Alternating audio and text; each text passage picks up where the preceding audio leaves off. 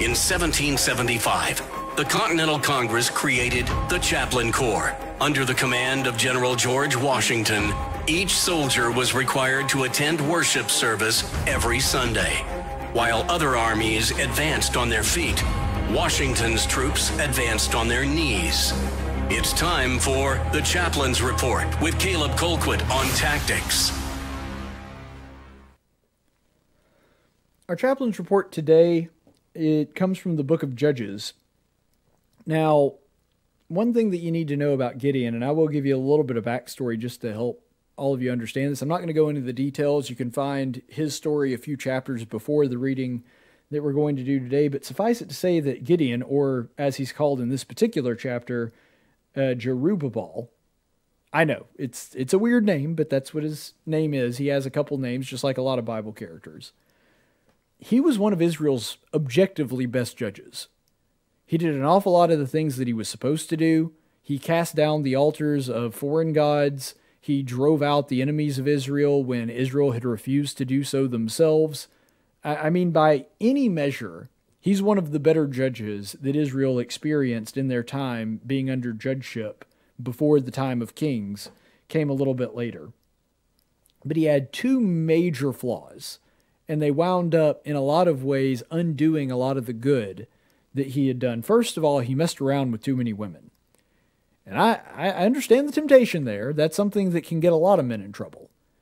But he had several wives, and because he had so many wives, he had a lot of sons, 70 in fact. So he is obviously with a lot of women, some he was married to, some that were just concubines. But the point is, he's with a lot of women, and that's a bad idea. We can understand this through Jesus actually explaining the same concept in Matthew 19, going all the way back to Genesis. God's design was always a man and a woman together for life, period. There is nothing else that fits God's definition of marriage. And it's amazing to me that when you look through the Old Testament, there are a lot of people that have multiple partners, multiple wives. And every single time, I can't think of an exception to this. Maybe there are some that some other biblical scholars could point out that I can't, but for sure the majority of the time, and with every major Bible character that is reported to have multiple wives, it always ends badly. That's something that I do find very astounding. And the other major flaw is pride. Because we read right before Gideon's death that he had created an ephod for himself. And what an ephod is it is a breastplate that was supposed to be worn only by the priest. Now, Gideon was a good judge, but he was not a Levite and he was not a priest. He was not somebody that was permitted, according to the law of Moses, to wear an ephod. And because he had seen himself as somebody who had God's favor and was doing God's work, which were both good things, he took it upon himself to take on a role that God had not allowed him to do. You know, Gideon had so many good things going for him, and he had done so much in the name of the Lord. But at the tail end, he allowed his pride to overtake him. He thought that because he had done so many good things for God, that basically God would let him get away with things and that he would put himself in a position that the Lord had not ordained him to. And unfortunately, there's an awful lot of people that get in trouble with that even today. For example, a lot of women that I believe are sincere and good try to take on roles that God has not given to them in the worship service. Not to say they're not talented, like I'm sure Gideon was. Not to say that they're not sincere, like I'm sure Gideon was. He still was not somebody that was permitted to take on the ephod and act as though he was a Levite. That was not a role that God had approved for him. But we see in Judges 9, 5 through 6, that these two errors wound up costing not only him, but the generation after him. And it says there in Judges 9, verses 5 through 6, "Then went to his father's house at Ophrah." By the way, this is talking about Gideon's son. "Then he went to his father's house at Ophrah, and killed his brothers and the sons of Jerubbaal," which is also Gideon, 70 men on one stone. But Jotham, the youngest son of Jerubbaal, was left, for he hid himself. All the men of Shechem and all of Bethmelo assembled together and they went and made Abimelech king by the oak of the pillar which was in Shechem. So Abimelech, the son of Gideon, went and killed all of his brothers except for one. There was only one that escaped. 70 men who were his own flesh and blood did he murder because he wanted his father's prestige and power. By any measure, Gideon was a very good man, but these two flaws were unfortunately things he passed down to his son. And I think that there are a few lessons to be learned from this. First of all, even if you're pretty good, your sins are still going to find you out. There's a lot of people that live good, godly lives, but just like every other person, they're imperfect. And just like every other sin, whether it comes from a pretty good person or an absolutely wretched, despicable person, their sins have consequences. And those consequences hurt not only them, but other people around them. You see, Gideon's sins destroyed his entire family, wiped him out, except for two, his youngest son and his oldest evil son. And Abimelech, his oldest son, did this, and I think that that really shows that, first of all, your parents can't make you a good person. This is something that is shown over and over again throughout the Old Testament. I mean, you could look everywhere from Cain and Abel. You could look at Jacob and Esau, how one son turned out really good and one son really kind of didn't. You could also look through this story. You could look through all the kings of Judah and the kings of Israel. Some of the kings of Judah were really good people, didn't make their children good. There were a lot of really evil kings that were the descendants of Jacob. Well, all of them were the descendants of Jacob. They were the descendants of David and Solomon. And yet they were pretty evil people. And so that should be a warning that your parents cannot make you good, even when your parents do a good job. And I think that Gideon's job was pretty good, but definitely left some room for improvement, especially considering the way that he was with women. This is something that really comes back to hurt him and his family later after he's gone. And that's because ultimately, even if you do raise your kids right, sometimes they just make evil decisions because they are free moral agents as well. Another thing that's important to note here is that polygamy really never works out well with or without marriage.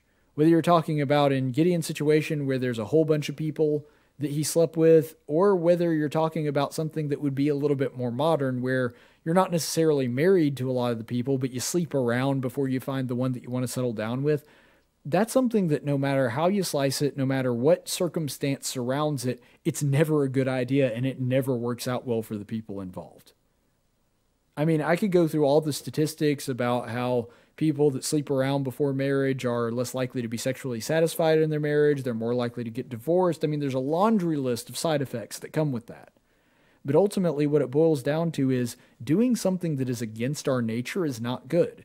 And who would know our nature better than the one who actually created us, the one who designed our nature? God didn't tell us this because he wanted it to be a killjoy or he wanted to keep us from having a good time. He did this because he understood it was the right way to live, the one that benefited us the most. That having one partner for all of our lives was the only way to find what he was hoping for us to get out of a marriage. And that doesn't mean that everybody that doesn't do that is doomed to a lifetime of horrible relationships and marriages, but it definitely does not set the table in a good way. And it means that there are going to be some hurdles and some difficulties that arrive in your marriage that don't necessarily have to be there if you just follow God's plan. And this situation just wouldn't have happened if Gideon had done the right thing and stayed with one woman his entire life, because maybe Abimelech, somebody as heartless as Abimelech, might have wound up killing his siblings even if they came from the same mother and father.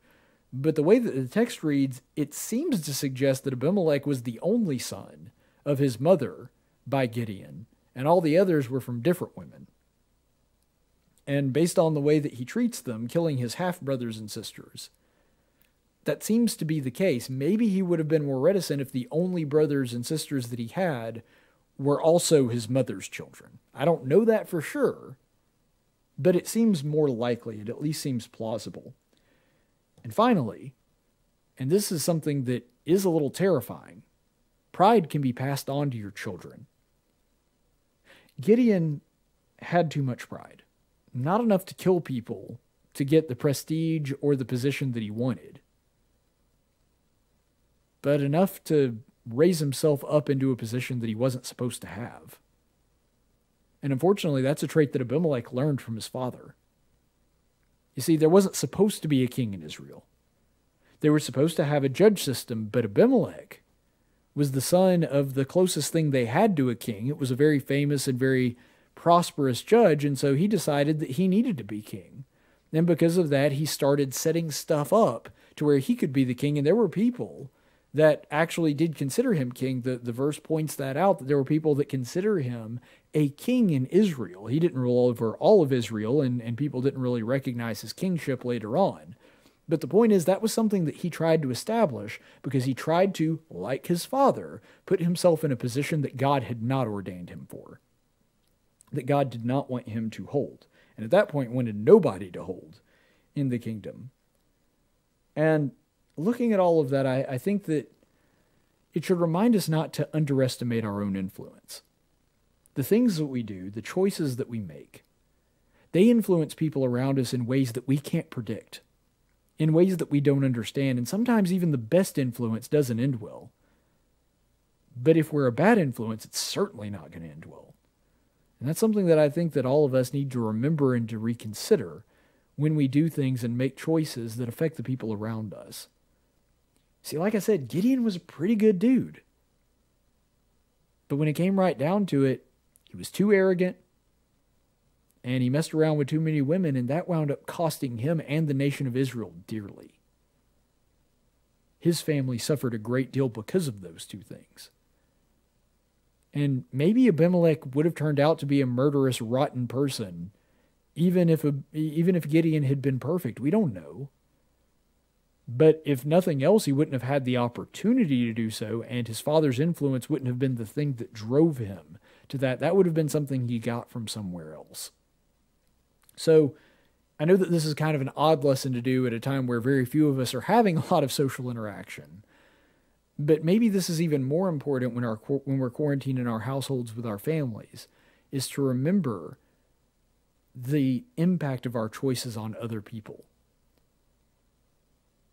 Are we going to drive them further away from God? Or are we going to be a good influence and inspire them to draw closer to God? Stay the course, friends.